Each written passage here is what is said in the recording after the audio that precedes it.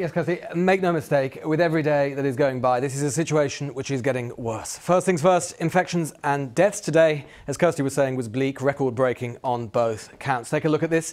This is new cases and new deaths throughout the UK. Cases, as you can see, climbed to a new record high at 68,053. The weekly average for cases is up 30%. Go back just a 3 weeks, as you can see there, it's climbed so rapidly, and they've risen 92%. So they've nearly doubled in that time. Deaths as well, you can see on this graph here, also reached a new high today, over 1,300 dying within 28 days of a positive test. Some of that's a little bit of catching up over record keeping from the holidays, but the trend, the red line you can see here, unmistakably climbing ever higher. Let's look at hospitalisation too. In every nation of the UK, you can see here on England, Scotland, Wales and Northern Ireland, the number of COVID patients in hospital in each different nation. There are now more or very nearly more COVID patients in hospitals in every nation than there were at the April peak. England, 49% more than the English April peak. You can see way above there. Scotland, they're the only ones just under their April peak, but only by, as you can see, a couple of percent.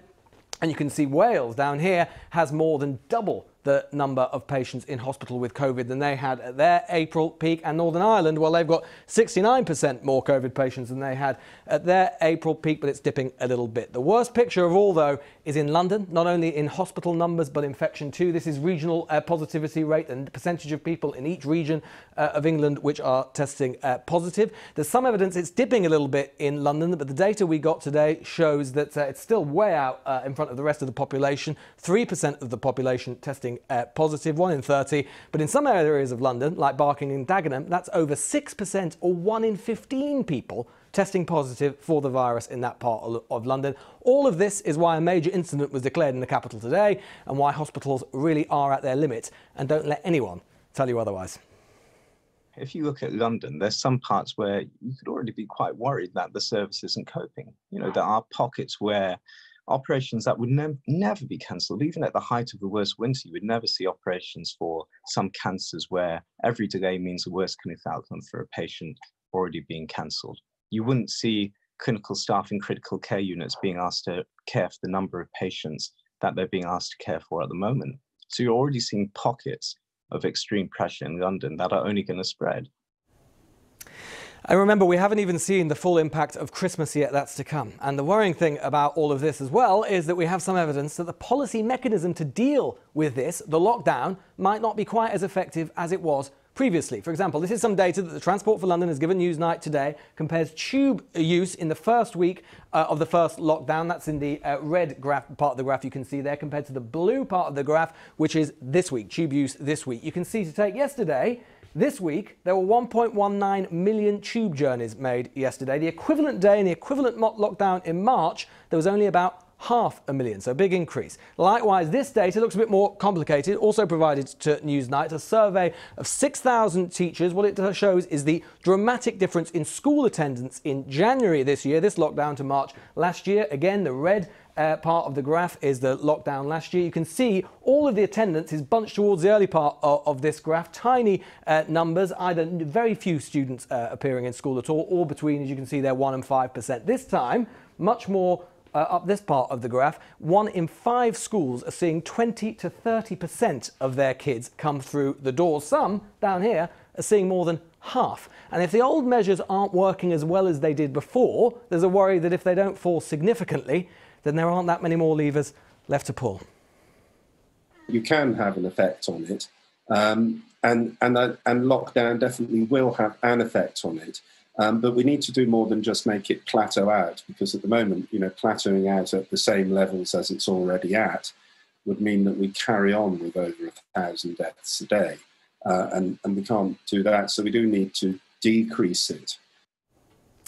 And that is the real challenge here, to significantly bring down prevalence of the virus, and to do it soon. In their darkest moments right now, epidemiologists are concerned that the combination of the new variant, lockdown fatigue and the ubiquity of the virus means that that might not happen, with all the consequences for our health service therein. Kirsty. Lewis, thanks very much. Well, in a moment, we'll speak to Professor Susan Michie, who sits on SAGE and is Director of the Centre for Behavioural Change at University College London, and Dr. Dan Poulter, Conservative MP and psychiatrist, who still works in the NHS as a mental health doctor. But first, we're going to hear from Rupert Pearse, an ICU consultant working at a major London hospital. Good evening to all of you, but first of all, Rupert Pearse, you are seeing the impact on your hospital daily. How much worse do you think it's going to get? We don't know. We're very worried about how much worse it's going to get. You talked a lot about the first wave in your peak. It's worth noting that the peak of admissions in the first wave occurred within a couple of 3 weeks maybe, and was down to quite low levels by 4 or 5 weeks. This wave has been going for more than 8 weeks, and we still haven't reached the peak. So that's really the main reason why we're seeing such vast numbers of patients in hospital. And the services on the ground are really tremendously stretched now. And can you see a difference in terms of the patients coming and the deterioration of their condition? It's hard on the ground to see epidemiological patterns in the types of patients who come in. I think that one of the important messages is this appears to be a disease of all adult ages. We're seeing patients in their 20s, 30s, 40s, 50s, as well as older patients as well. And the idea that this may not affect you because you're too healthy is really a fallacy. And in terms of the staff in your ICU, you're seeing people coming forward, volunteering, untrained people coming in to help because you need them.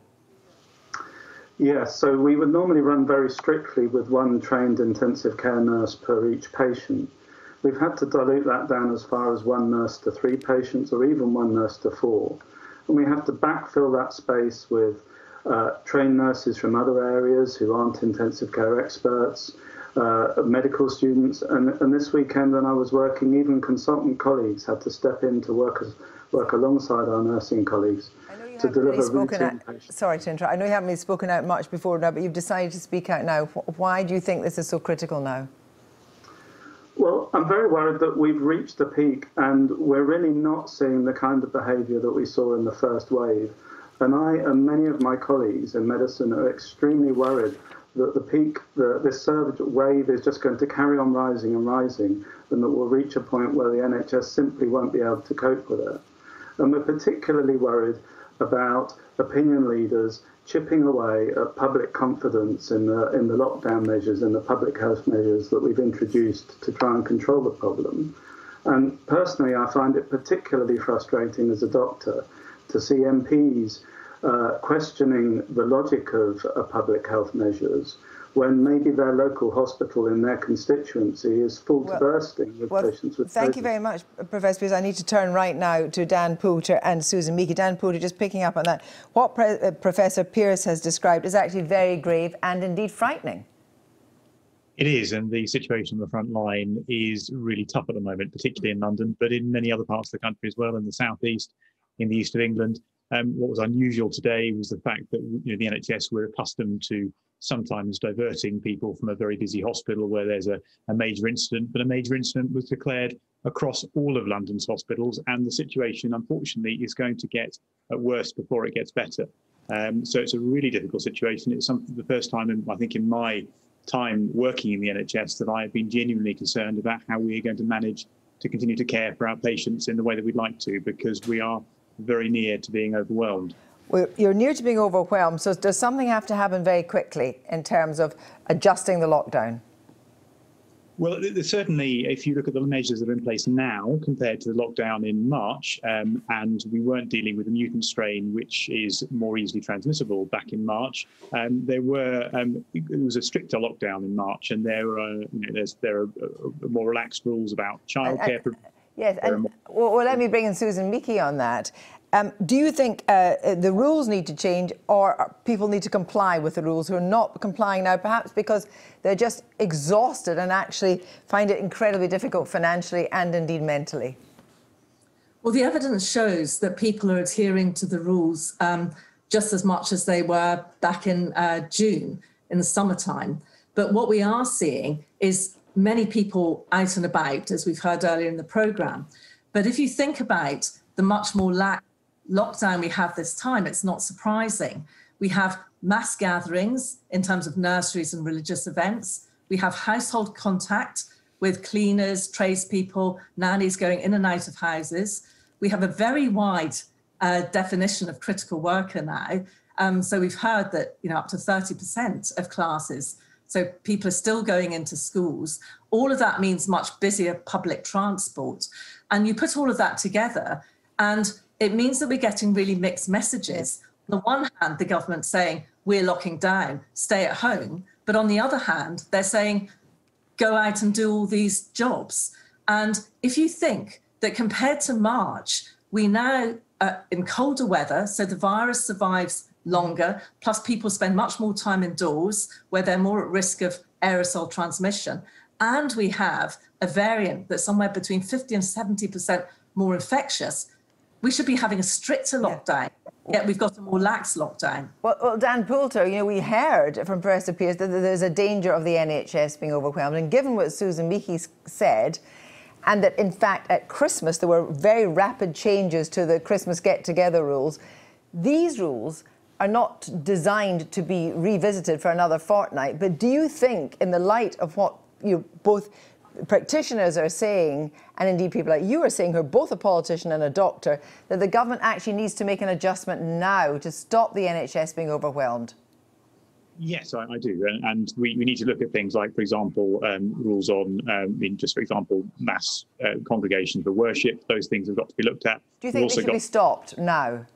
Well, if it was down to me, yes, I would stop it. And we also need to look at the way this wider definition of key worker that's been put in place in terms of schooling. And we've also got to look at possibly some of these issues around support bubbles and family bubbles, because the risk is with 1 in 3 people being effectively asymptomatic, so having the virus but not knowing they've got it. You could well be mixing in a family bubble and infecting people who you love and care about. And that's something that's happening every day at the moment. And we need to look at this and take some, I think, more urgent action, because the worst thing that we could see is a situation where it gets to the point where the NHS is systemically, not just in 1 or 2 hospitals, but systemically unable to cope for a prolonged period of time. And that's what we are at the moment facing. So we need to revisit some of these measures and put in place tougher measures. They're difficult, but it's about saving lives, and it's about making sure that the NHS is there for those who are really sick. But we know that some people are desperate because they just do not have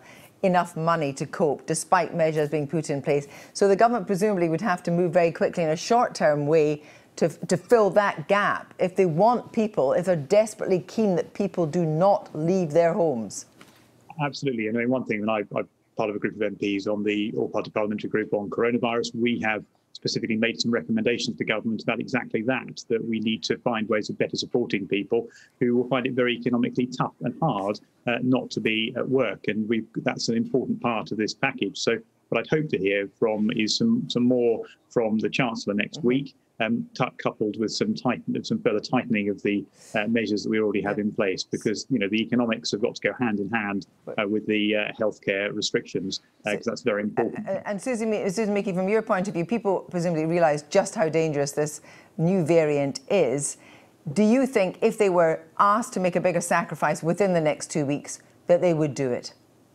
Well, that's the history of the pandemic. When people see that there's a really big threat and that what they can do can make a difference, and they have the support to make that difference, they will do it. But we mustn't forget that one of the most important things is keeping those people who are infected or might be affected away from the rest of the population, which was the whole purpose of test, trace and isolate.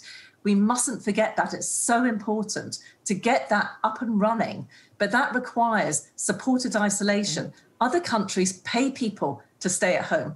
Other countries offer free hotel accommodation and visits every day when somebody is isolating for the 10 days to see if they're all right. Do they need any practical help with provisions or helping with their rubbish or whatever it might be? We're not doing any of these things in this country. We're not being serious.